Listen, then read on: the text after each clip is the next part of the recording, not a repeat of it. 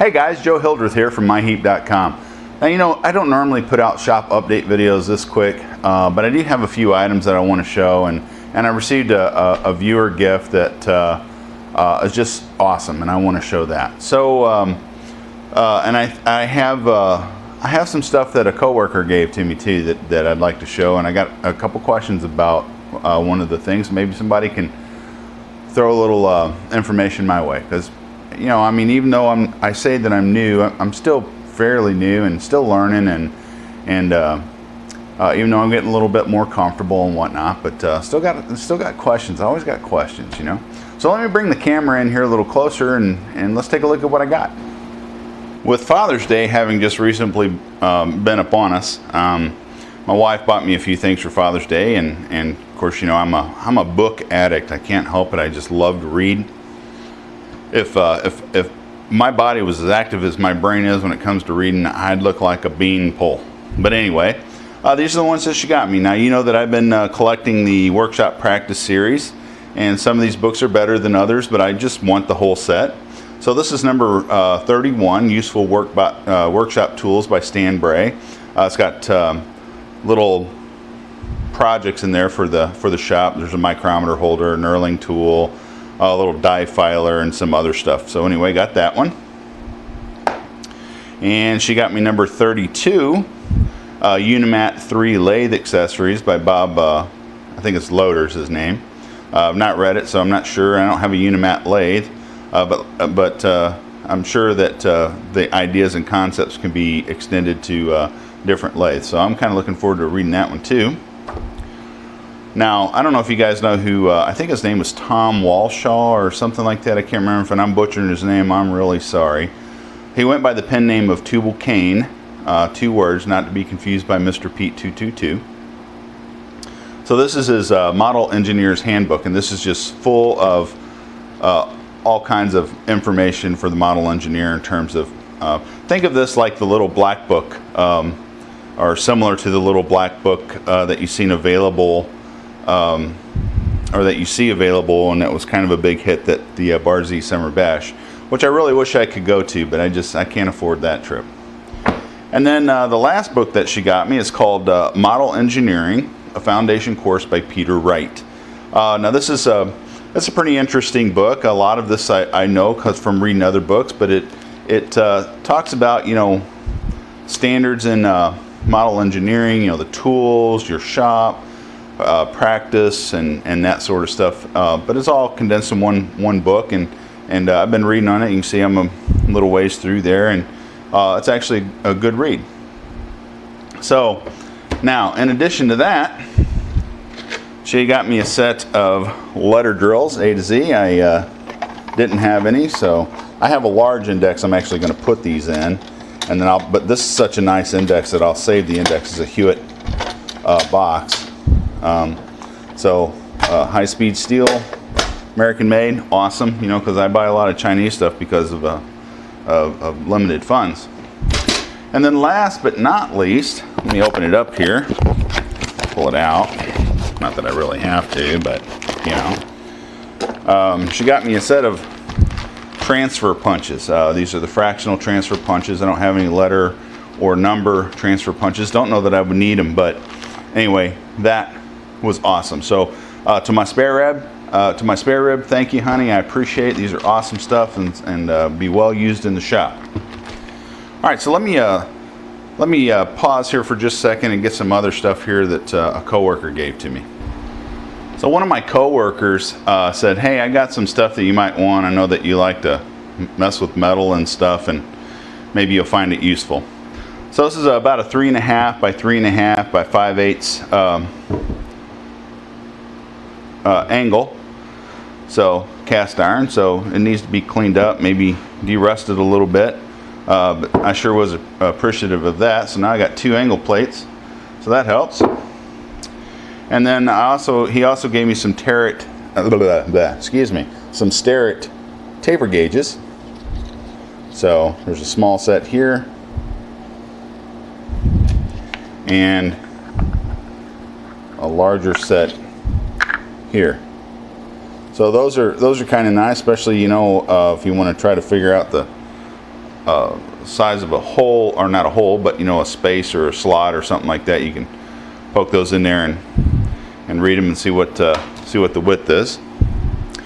And then the other thing that he gave me was he gave me a planer gauge.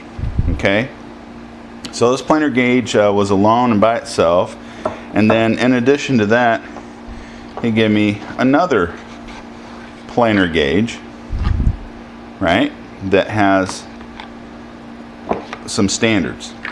I haven't measured these standards, but that looks about like 3/4 of an inch, and they can screw here or here, that you can screw them different places. But now here's my question, guys. I could see where a planer gauge could be used like a sliding parallel, especially this one back here, right? It would be nice for that. This one's a little bit different. It's got a fine adjust here, or that's the locking mechanism, but and these little standoffs are standard. So my question is, for you more experienced folks, what are these gauges used for? And if you're a content provider and you have one of these, could you give some examples? Because I've not seen any examples at all on these things usage, their normal usage. So when you say planer gauge, to me that almost sounds like a planing machine or wood planer or something like that's what it sounds like. So anyway, those are the new tools in the books that I got. And then now I got something else that I want to show, and then I'm going to get to a viewer's gift. So let me clean this stuff up and I'll be right back. For those of you who are following my Burke No. 4 mill project, the mill that was donated by a user a while back, that I've, the last video I think I released, I've torn it down, and the mill's currently torn apart. But you know, if you've been watching that, you know that I'm missing some stuff. Like, for example, I was missing this right-hand casting. This holds the drum switch for the motor. I did manage to find one, and I think maybe I showed this, and if I did, I'm sorry. I'm getting old. But anyway, I do have the casting for that, so I'm excited about that. I found that on eBay. It was kind of expensive, but I do have it. Now, the thing I really want to get to, that I'm real excited about, is I have a YouTube subscriber, and his name is Clark Wilson, and he's from the great state of North Carolina. He contacted me and says, "Hey Joe," he says, you know, I have a Burke mill. He says, and I'm pretty good with sheet metal. I can make you the belt guard that goes on the left-hand side. So Mr. Clark, or Mr. Wilson, he fabricated this from scratch, and he even primed it black for me. He knew that I was planning on painting the machine. Done an excellent job on it, and even more than that, he gave me this the screws to attach it to the column. So Mr. Clark, or Mr. Wilson, I'm sorry, in the South, a lot of times we'll say Mr. in the first name, so you have to forgive me.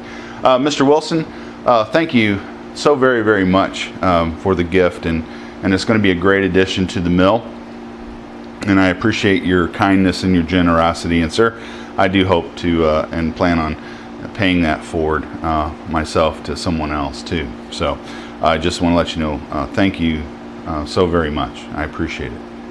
So I tell you what, you know, the mill's torn apart, but you know, I can get to the column, and maybe we can hook these things on here and see how they look. So I'll bring you right back. Okay, so we're looking at the right hand side of the column here, and this is the first casting I showed you. I think the drum switch normally mounts right here. Now, one thing I've noticed is that although these two holes are really close, this one's off about 1/2 of diameter. So I'm thinking that there's probably a little discrepancies. Maybe this one didn't come off of the B-100-4 milling machine, or maybe when they were made, they're just kind of popped up there, marked, drilled, tapped, and they're just individually fit. I don't know. So, but I'm going to have to do a little bit of modification to the bolt holes to get this on. And so that's that side. So let me pause and let's check out the cool guard that Mr. Clark made. So I'll be back here in just a second. Okay, so here on the left-hand side of the column is the guard that Clark Wilson made, and it's close. The hole patterns are different on mine, but again, I think there's just a difference in a slight difference maybe between the same models of these, you know. So, but this guard is still very, very usable. I just have to make a hole or two in the guard to where my patterns are. So, Clark, thank you so much, man. This is going to be good. It fits really close. So it's similar to what was on mine, or very similar. But now I have a guard, and I didn't have that before. And thank you. I just thank you so much. This is pretty cool, and it gets me that much closer. All right, so I'm gonna bring the camera back in, and I just want to say a couple parting things, and then we'll put this video out. Oh man, that is good coffee. Look, I don't get anything from them, and it's not a promotion or a commercial, but if any of you guys have ever had Black Rifle Coffee from well, blackriflecoffee.com, they got a YouTube channel. You should look at some of their commercials. This is the best coffee ever, man. You should try it sometime. So anyway, I realize this is kind of a quick video. I mean, in terms of since my last shop update, and I kind of apologize for that. I try not to put those out too frequently, but I was so excited about the cover that Clark Wilson made for me. I just wanted to show it, and I just wanted to thank Clark. Sincerely, thank you, sir. That is just awesome. So I'm hoping that my reprieve from the basement lasts long enough to get some more of this done. So we'll see. So anyway, guys, thanks for watching. Thanks for taking the time to watch and comment. And if these videos entertain you or you find them useful, please consider liking, subscribing, and sharing. So other than that, have a blessed day.